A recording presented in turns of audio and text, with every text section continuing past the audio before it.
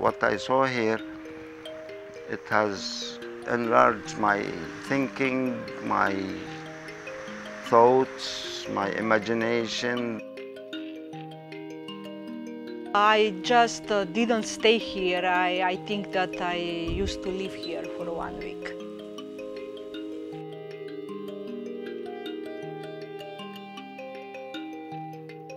The whole experience was very full, very rich.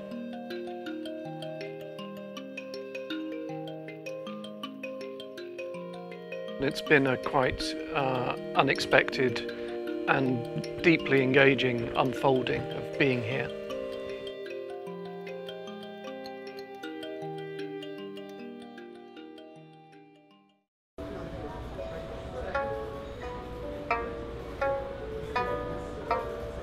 Every day, you know, you wake up and what's in store today, and just getting to know the island, these beautiful places, like the Nagakosu Castle.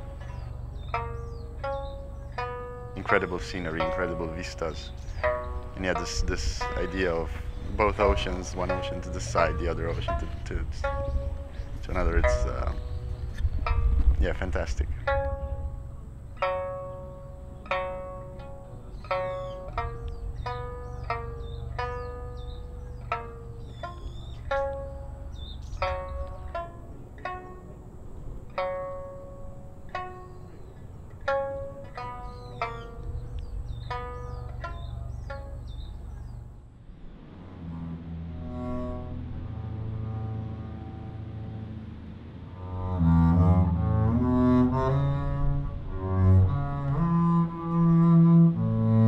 I can feel something in the air. It reminds me a bit of Sri Lanka, where I've been a bit. There's a softness here, and there's obviously also, this is bringing what I know about the place, a combination of intense beauty and peacefulness.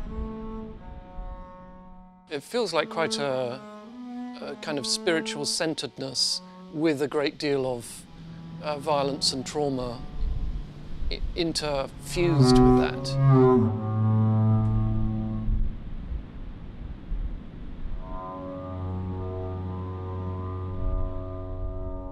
The strong impression it's left is of this, of like both ends of the continuum of historical time coexisting. A kind of timeless present of a continuous culture, and the very specifically modern configuration of geopolitics and territorial possession and military hardware that is also present here. And these two things, these two lives being lived in parallel, but you know, with no distance between them. With the American military presence that you're very aware of a lot of the time, with military aircraft going overhead, you feel some of the kind of wiring of the contemporary world is exposed here. Like you see the mechanics of like geopolitics in a very raw way. This is the most beautiful bullet hole. Alone is a novel, you know. It's a short story, if you like. You see how life comes out of death. It's very impressive. I have seen that in Palestine when I went to my mother's village. The village was burned in 1948, but when I went back, I saw olive trees, half of them burned and the other half is green, meaning that there is hope, meaning that there is still hope, and there is still life coming out of destruction, which means life is stronger than death. Life is very much stronger than death.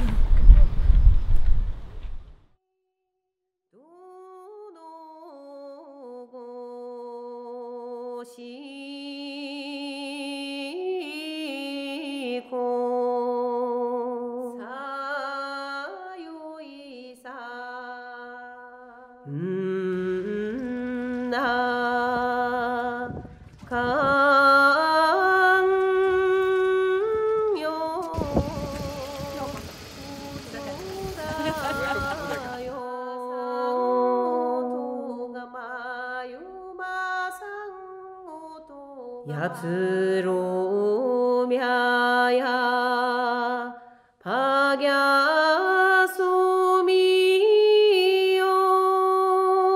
Kudaka Island is something quite otherworldly, like this intense peace and calm that just emanates from that place is really something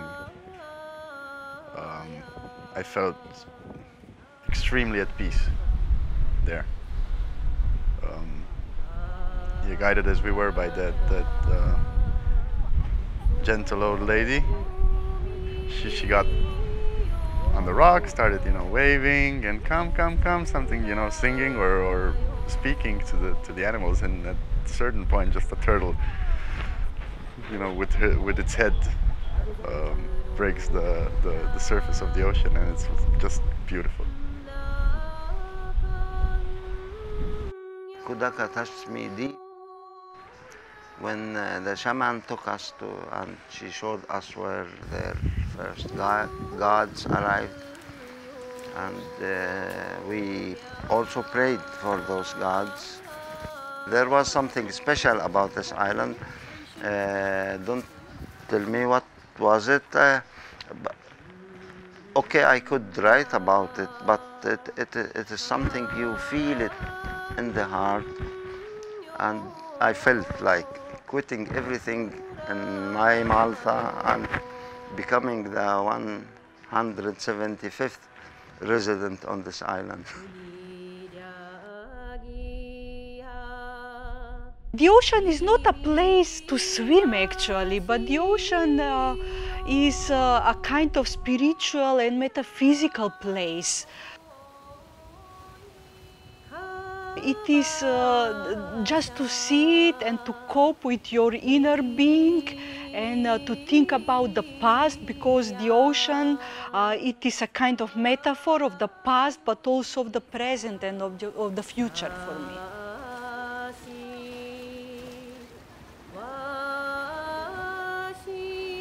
The meeting with the real shaman was very, very precious because I had also the opportunity to speak with her, to learn something new, and that I mostly like at the island Kudaka is our experience to pray together with her. Pray with the shaman together for all our lives and for all human beings in the world. So for me it was something very, very precious.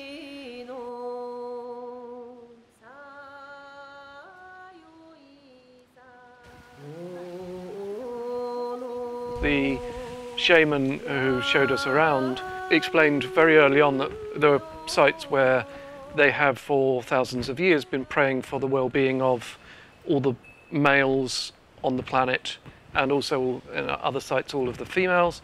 So she said herself, you know, you think you have no connection to this place, but actually we've been praying for you since before you were born. So it's an extraordinarily particular place, but it understands itself to be absolutely at the heart of a really global consciousness.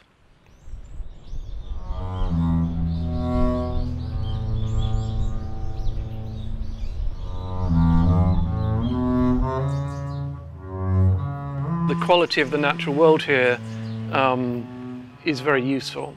I suddenly saw what Terence Malick had caught in The Thin Red Line. You know, this natural world that is very lush and peaceful, and it feels almost asleep. It's like in its own dream, and then passing through that and overlaid on it is this very kind of kinetic, violent human conflict, and those two things together feel very present here, and that's very like informing of what the kind of life world of that experience of conflict in these places is like.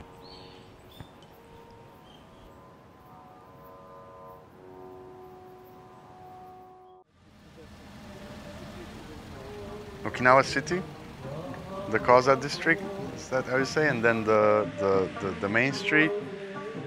It's like again, another experience hard to put into words. I said it was like a David Lynch movie, you know, it was incredibly, impossibly surreal. You know, we go there and we see two Sanchin players and the lady on the drums, and it was just funny, endearing, charming, surreal, strange, you know.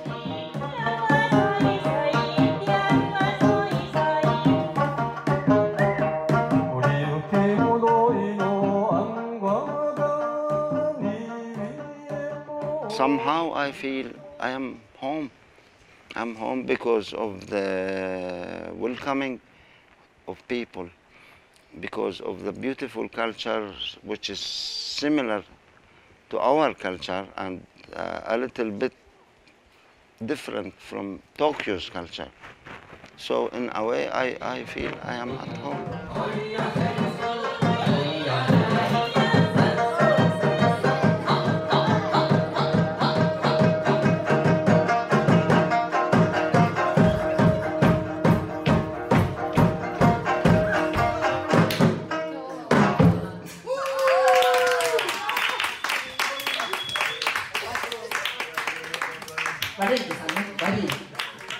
And then to see go to the next place and then see the same band, two guitar players and a drum player performing these classical rock hits. And these are like Japanese guys with long hair, you know, doing the rock.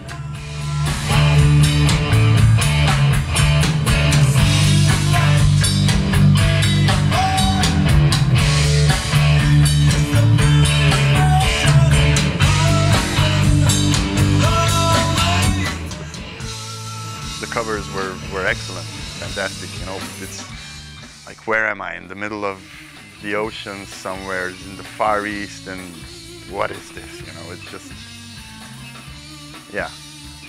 I don't know, maybe I should travel more, but I have traveled some, and stuff like this is, you don't see it often.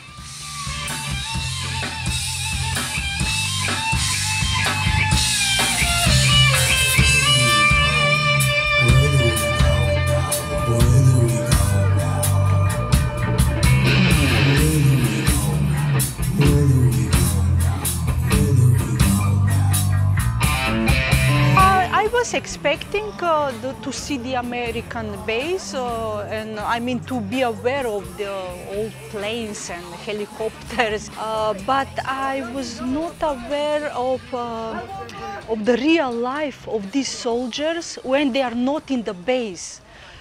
So, you know, it is in the same way, it is pity to see them here, and in the same way, I am aware that they don't really want to be here.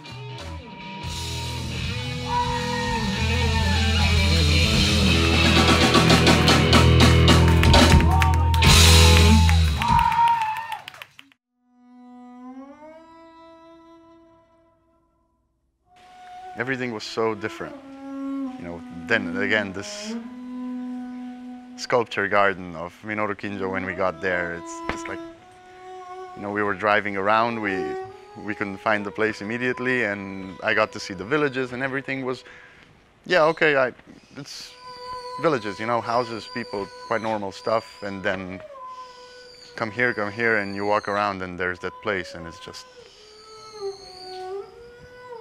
I don't know what to think, you know, it's just, what the hell is this now, you know, it's incredible.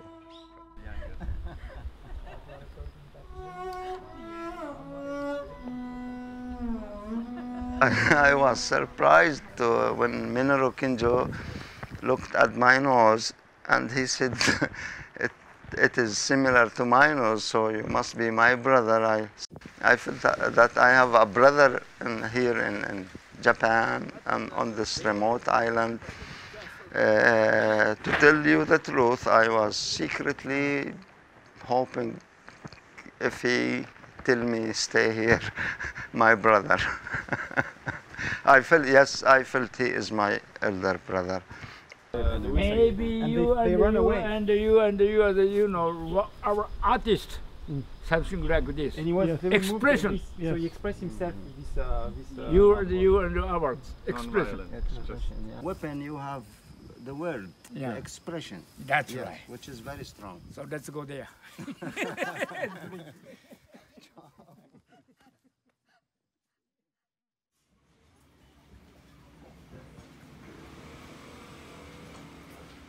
I feel a kind of relaxation among the people here. They are not so stressed like, I don't know, the people in Europe or in the States. Here the time is flowing differently in a way that I like it very much, and it reminds me of my Balkans, where in the past also people tried the time to go not so quickly, but just to have time for everything, especially for the others.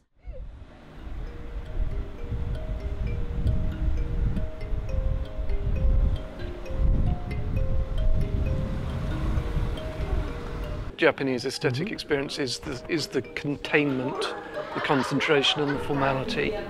And Okinawa doesn't feel like it's about formality, or it feels more spacious and relaxed.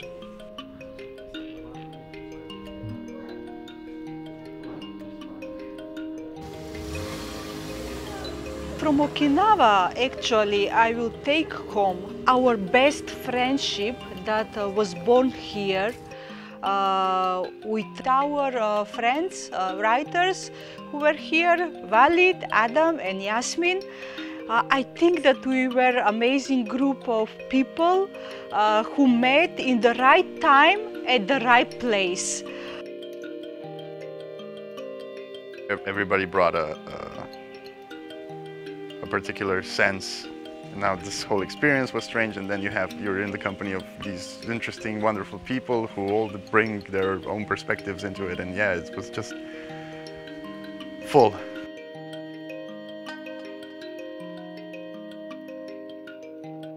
I know that I will be taking this experience away with me, and it will live in my imagination and, you know, close to the surface of my imagination for a very long time.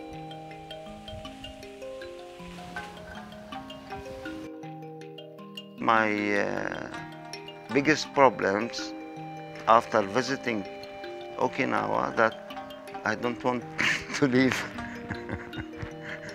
I would like to be part of here. When you start feeling something for a place, usually you are nostalgic for a place you know, but this place I just happen to know, and I already full of nostalgia. I am 100% sure that I will leave something of me here, and I hopefully will come back to look for it one day.